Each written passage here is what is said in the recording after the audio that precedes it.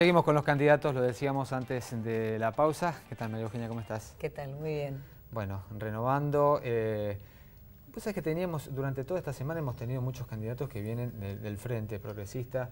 Hay mucha crítica entre unos y otros. ¿A qué se debe esto? Bueno, a que no hemos tenido un espacio para poder discutirlas, pero fundamentalmente a que me parece que la única interna realmente que hay el 19 de abril es la interna del Frente Progresista, ¿no? Nosotros decimos que si la sociedad, si los vecinos y las vecinas de Rosario quieren un cambio, comienza el 19 de abril, no hay que esperar hasta junio. En realidad, para decirlo seriamente, las dos únicas listas que estamos compitiendo por ganar las elecciones el 19 de abril es la lista de la intendenta, que encabeza Horacio Girardi, y la nuestra, que acompaño a Pablo Hapkin como intendente y me toca encabezar una lista de concejales que compite con la oficial. Estamos en el tramo final y sinceramente tenemos muchas posibilidades de ganar las elecciones y sería un hecho histórico porque en 30 años en el Frente Progresista sería la primera vez que un candidato no socialista encabeza la lista de concejales, así que tenemos muchas expectativas de que así sea. Tenemos una energía de la gente que encontramos todos los días en cada uno de los barrios, en los comercios que recorremos, que nos plantean la necesidad de un cambio y que ven en nosotros esa posibilidad. Así que la verdad que tenemos muy buenas expectativas. Lo hablábamos con Adriana Thaler hace unos días y yo le decía, bueno, es como que los radicales dijeron, ahora me toca a mí, ¿no? Sí, ya hace mucho tiempo que venimos diciéndolo, pero me parece que esta vez los vecinos y vecinas de la ciudad nos van a dar esa oportunidad. Es lo que sentimos en la calle y creo que va a ser así. Me parece que cualquier frente político necesita renovación, ¿no? 25 años de socialismo es mucho tiempo. Cualquier gobierno se burocratiza, se aleja de la gente. Y nosotros desde el Consejo siempre intentamos hacer todo lo contrario, ¿no?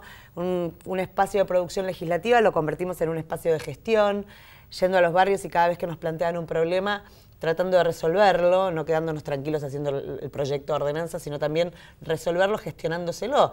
Muchas veces tuvimos que tocarle la puerta a muchos funcionarios que debían resolverlo porque no teníamos las herramientas, pero así lo hicimos con tal perseverancia hasta que lo resolvían. Y bueno, yo creo que la gente reconoce esa capacidad de resolver los problemas de una manera más ejecutiva y menos burocrática, y creo que es lo contrario lo que ha hecho la gestión de la intendenta Fey, ¿no? Hablabas de lo que siente la gente y, bueno, vos sentiste en carne propia 2 veces ya. Tres. ¿Tres? Bueno, tengo contada 2 nada más. 3 de que soy concejal, 6 en los últimos 8 años. Una muy reciente. ¿Cuándo fue? ¿Ayer? Ayer íbamos en el auto.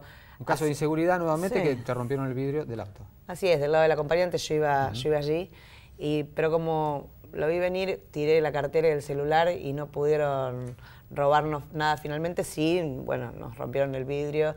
Y hasta que no nos dimos cuenta hasta que nos dimos cuenta que no tenían un arma, tuvimos miedo de que tuvieran un arma y bueno, corriera peligro nuestra vida. La verdad que los vimos tan jugados porque los miramos fijo, los vimos perfectamente bajarse de la moto, agarrar, creemos ahora, una bujía y romper el vidrio sin ningún problema, hasta riéndose. Con lo cual tuvimos realmente miedo de que algo sucediera, pero por suerte no pasó nada, pudimos arrancar porque, bueno, tocaron bocina, los gritos nuestros también un poco lo deben haber asustado y finalmente no nos pudieron robar. En declaraciones posteriores a esto vos decís, bueno, no es tan difícil el tema de la inseguridad. ¿Por qué no es tan difícil? No es tan difícil porque primero hemos perdido mucho tiempo, pero yo creo que se puede resolver. Creo que se puede resolver el problema de la inseguridad.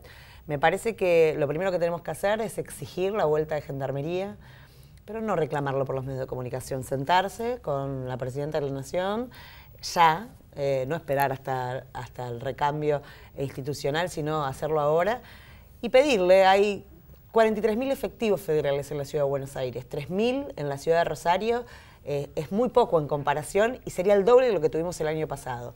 Pero no para que sea un momento de respiro, digo que cuando todo termine vuelva a ser un caos, sino para que sea un tránsito mientras podemos resolver el problema que hoy tenemos con las fuerzas de seguridad provinciales. Hay un gran porcentaje que está en connivencia con el delito.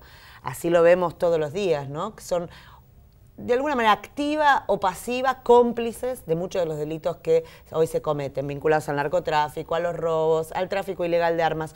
¿Qué hay que hacer? Hay que denunciarlos, investigar y en definitiva, condenar a todas las fuerzas de seguridad que estén implicadas en el delito. Mientras tanto, tenemos que formar fuerzas de seguridad, no en un año, sino en más tiempo, y le tenemos que dar sueldos que sean dignos de alguien que está poniendo en juego su vida para combatir el delito.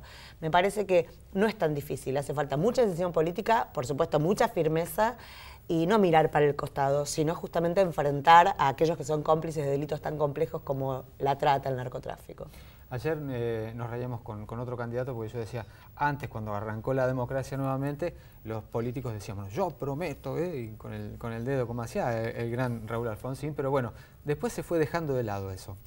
Dame 3 temas por los que hay que votar a María Eugenia Schmuck. Primero porque soy una persona comprometida con lo que hace, la gente que me conoce sabe que amo la política, que lo hago por vocación, que me he involucrado en temas que no necesitaba hacerlo, como la trata de personas, como el narcotráfico, que he estado involucrada con los temas más importantes de la ciudad, inundaciones, Salta 2141, el tema de transporte, porque tengo 3 proyectos de vivienda que quiero sacar en esta próxima gestión, que tienen que ver con el acceso de la clase media a su primera vivienda. Es un sistema de ahorro previo que le permite ahorrar y en determinado momento licitar o acceder a una vivienda, aquel que hoy no accede al sistema hipotecario tradicional, porque creo que la educación es la salida del estado de situación en la que hoy vivimos a mediano y largo plazo, y por eso creo que tiene que haber jardines municipales desde los 45 días para que cumplir con un doble derecho, el derecho de los niños a poder educarse, incentivarse y motivarse hasta psicosocialmente también, y el derecho de las madres de poder salir a trabajar, y aquellas que no tienen dinero para pagar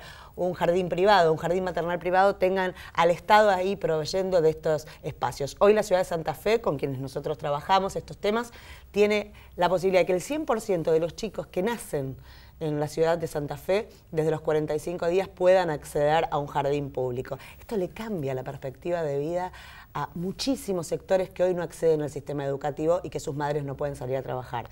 Así que esos dos temas y el sistema de transporte público. Nosotros este año tenemos el pliego de transporte para debatir en el Consejo.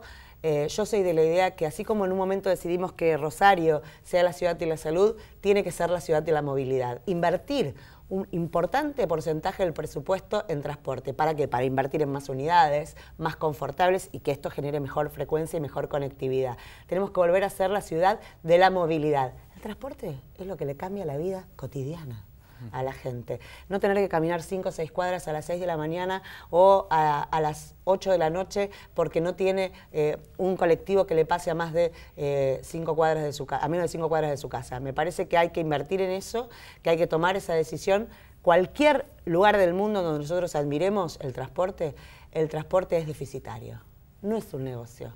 Es una inversión, es un servicio público para mejorarle la calidad de vida a la población. Cuando haya un intendente o una intendenta que entienda eso, el transporte va a mejorar notablemente. Bueno, María Eugenia, muchísimas gracias por venir. No, muchas gracias a ustedes.